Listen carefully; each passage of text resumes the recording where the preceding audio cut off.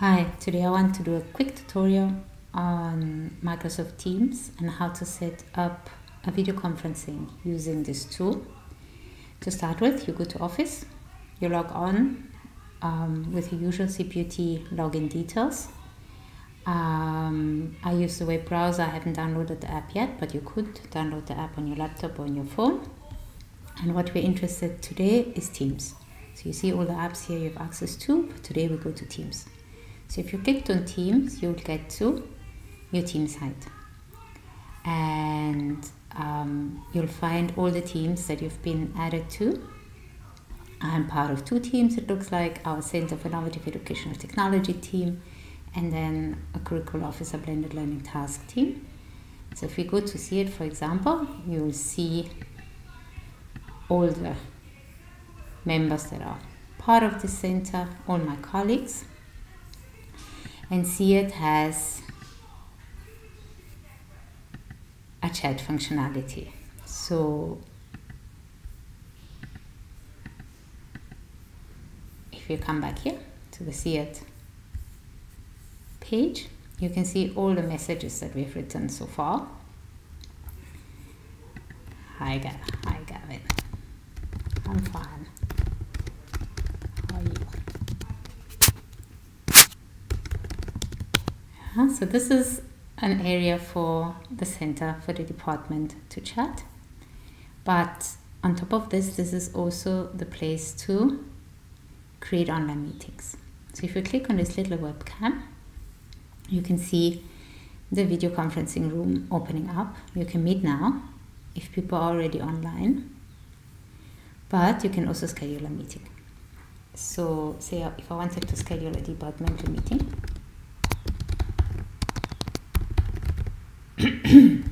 you do that here.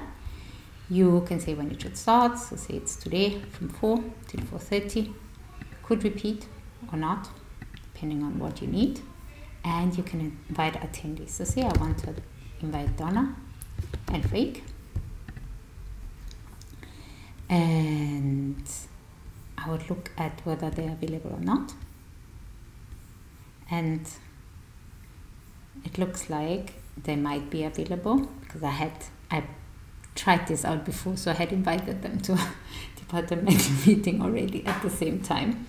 But here you would see whether the people you need in your meetings are busy or not, and then you can send the invite to them. Now, because this is integrated with Outlook Calendar, if you go to your Outlook, in your calendar, you would find the invite here to your meeting. And here is also a link to the actual meeting room, which you could forward to people who are not part of CPUT, for example, to outside guests to join you. So I go back to my meeting page, and I can see here is the 4 o'clock departmental meeting that I had scheduled. So if you want to join it, I click on it, it opens up and I can say join. And then a usual web conferencing room will open up. Still connecting. And there I am. And you see the same functionalities as all these web conferencing tools have. You can turn the camera off or on depending on your bandwidth. You can mute your mic in order not to have an echo if other people have the mics on. You can share your screen, and most importantly, you can record your meeting. So in case people cannot make it, but you want to keep a record of your meeting, you can record it here. So if I say start recording, I will see now that little recording button turns red, and I record everything that I say. There's also a chat functionality. I can say hi to everyone who's part of these meetings. I could see the participants. Currently, it's just me, but if others were part of this meeting, I would see them too. So I think these are the most important functionalities and the basics to set up a meeting on Microsoft Teams. If I wanted to end the meeting, I would say stop recording, and later on I will find the link to the recording in my team page, And if I'm done with my meeting, I can hang up.